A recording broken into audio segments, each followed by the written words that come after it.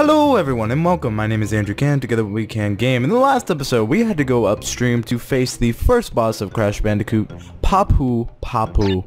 And without further ado, let us do this. Now, compared to Spyro, these bosses actually are quite challenging. Now, it's important to note, if you don't have Aku Aku with you, you will be given him in his orange form. It's also important to note you can dodge his simple attacks like this by standing on his chair, but he will eventually hit again. So that's just a little tactic I like to do. He'll swing around 3 times, then he'll go for Crash wherever he is, jump on his head. You can also jump on his head when he is spinning, but this is the tactic I always have used, so... Oh! Lost Aku Aku!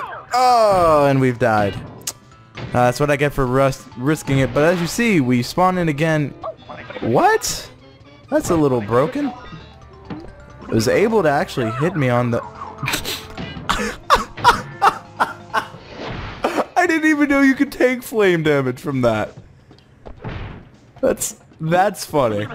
I love how I'm learning new things about Crash Bandicoot just because I'm doing terribly.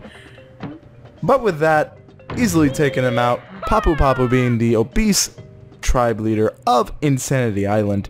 That was very fast. Learned a couple of things. Did not know you could actually take flame damage from his torches. But in the next episode, we will be heading to the level Rolling Stone. I know this episode is kind of short, but that's just the nature of the game.